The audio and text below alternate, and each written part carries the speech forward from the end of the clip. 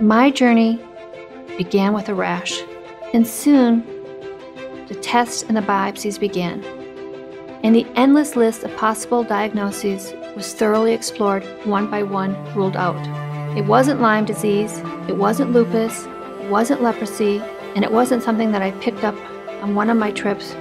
The list of what it wasn't grew with each passing test and each visit to another doctor and specialist.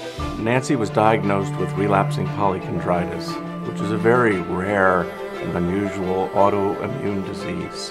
It affects on the order of 3 to 5 people per million and is very protean in its effects.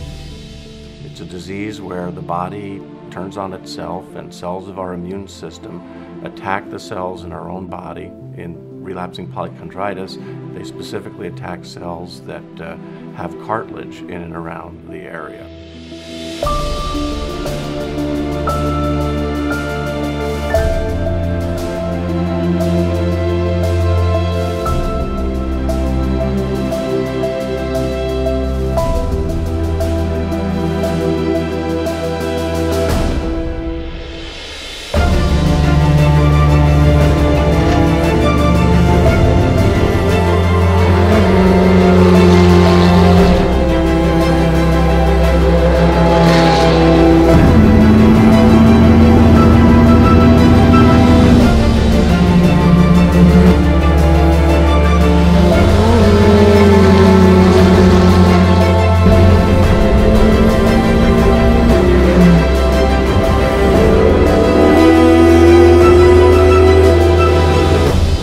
My journey back began with a decision.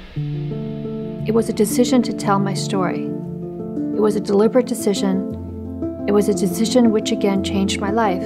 Somehow I mustered up all the courage to realize that there is no cure for RP, but I'm still alive and I can use what breath I have to live with purpose.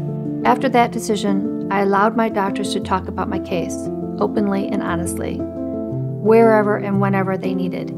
I am now a part of a very small and growing community, and we are fully committed to finding the cause, identifying the gene, developing specific tests, and creating a drug to treat or maybe even cure this disease. Maybe you can be the hands and voice of compassion. Maybe you can become the doctor who discovers a cure. But no matter what, know that we're riding with a purpose. We don't have all the answers, but we have purpose. And having purpose changes everything.